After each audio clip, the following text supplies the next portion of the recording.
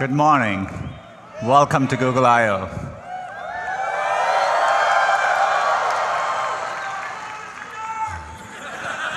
I love you guys too. Can't believe it's 1 year already. It's a beautiful day. We're being joined by over 7,000 people, and we are live streaming this, as always, to over 400 events in 85 countries. Last year was the 10th year since Google I/O started, and so we moved it closer to home at Shoreline, back where it all began. Seems to have gone well. I checked the Wikipedia entry from last year. There were some mentions of sunburn, so we have plenty of sunscreen all around. It's on us. Use it liberally. It's been a very busy year since last year, no different from my 13 years at Google.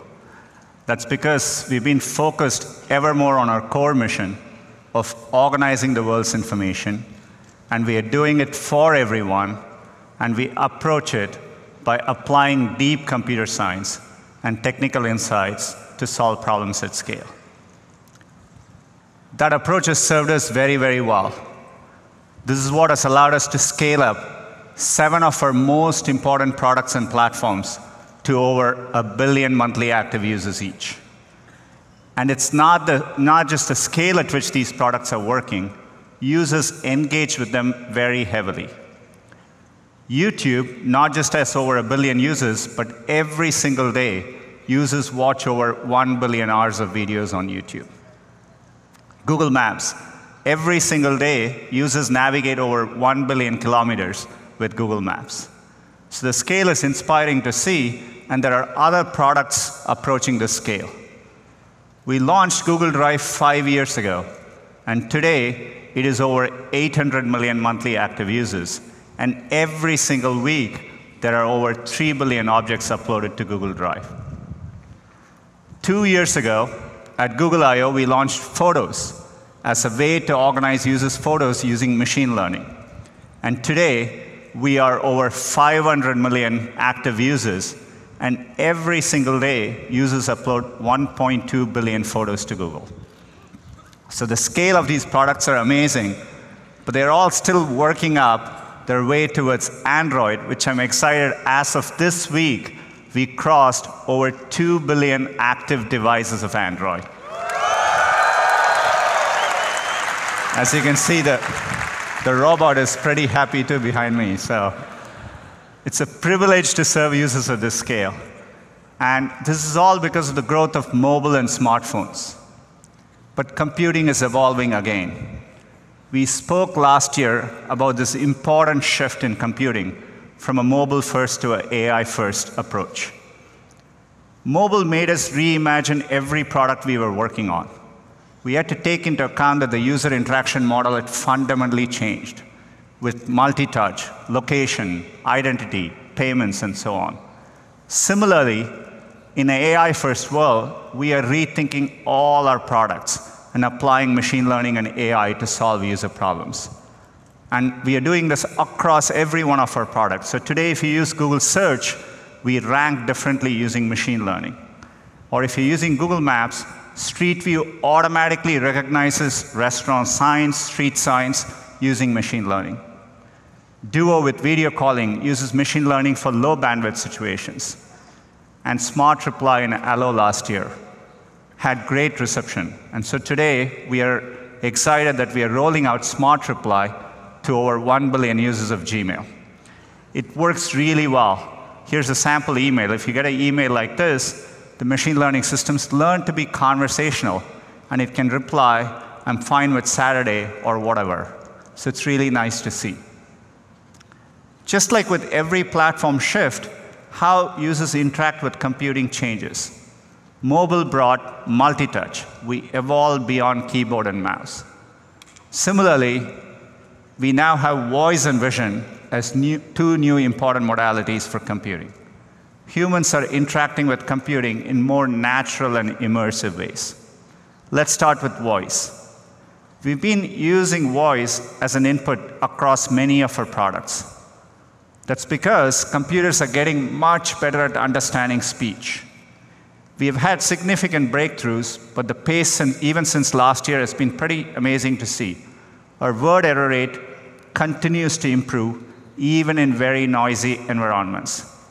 This is why, if you speak to Google on your phone or Google Home, we can pick up your voice accurately, even in noisy environments. When we were shipping Google Home, we had originally planned to include 8 microphones so that we could accurately locate the source of where the user was speaking from. But thanks to deep learning, we use a technique called neural beamforming, we were able to ship it with just 2 microphones and achieve the same quality. Deep learning is what allowed us, about 2 weeks ago, to announce support for multiple users in Google Home, so that we can recognize up to 6 people in your house and personalize the experience for each and every one.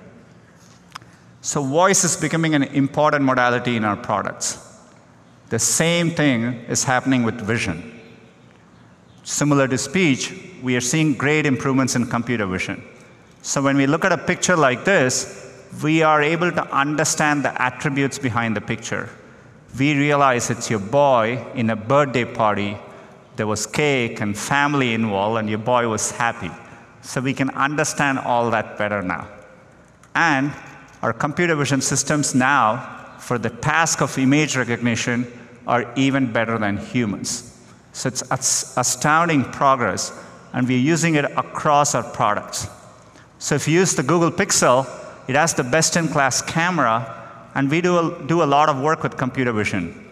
You can take a low-light picture like this, which is noisy, and we automatically make it much clearer for you.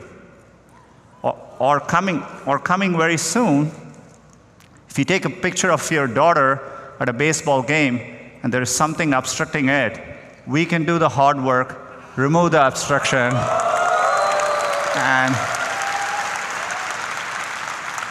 have the picture of what matters to you in front of you.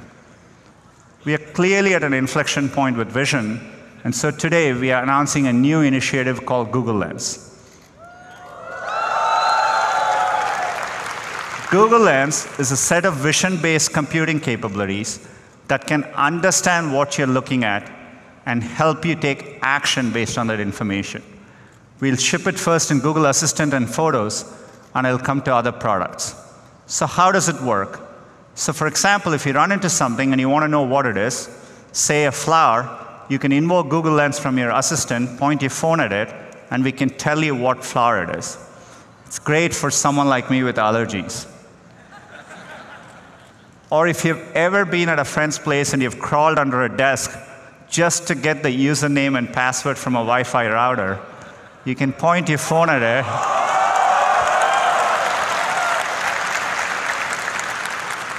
and we can automatically do the hard work for you. Or if you're walking in a street downtown and you see a set of restaurants across you, you can point your phone, because we know where you are and we have our knowledge graph and we know what you're looking at, we can give you the right information in a meaningful way. As you can see, we are beginning to understand images and videos. All of Google was built because we started understanding text and web pages. So the fact that computers can understand images and videos has profound implications for our core mission. When we started working on search, we wanted to do it at scale. This is why we rethought our computational architecture. We designed our data centers from the ground up, and we put a lot of effort in them. Now that we are evolving for this machine learning and AI world, we are rethinking our computational architecture again. We are building what we think of as AI-first data centers. This is why last year we launched the tensor processing units. They are custom hardware for machine learning. They were about 15 to 30 times faster, and 30 to 80 times more power efficient than CPUs and GPUs at that time. We use TPUs across all our products. Every time you do a search, every time you speak to Google. In fact, TPUs are what powered AlphaGo in its historic match against Laserdahl. As you know, machine learning has 2 components: training, that is how we build a neural net. Training is very computationally intensive, and inference is what we do at real time, so that when you show it a picture, we recognize whether it's a dog or a cat, and so on. Last year's TPU were optimized for inference. Training is computationally very intensive. To give you a sense, each one of our machine translation models takes a training of over 3 billion words for a week on about 100 GPUs. So we've been working hard, and I'm really excited to announce our next generation of TPUs, cloud TPUs, which are optimized for both training and inference. What you see behind me is one cloud TPU board. It has 4 chips in it, and each board is capable of 180 trillion floating point operations per second. And we have designed it for our data centers, so you can easily stack them. You can put 64 of these into one big supercomputer. We call these TPU pods, and each pod is capable of 11.5 petaflops. It is an important advance in technical infrastructure for the AI era. The reason we named it Cloud TPU is because we are bringing it through the Google Cloud Platform. So cloud TPUs are coming to Google Compute Engine as of today.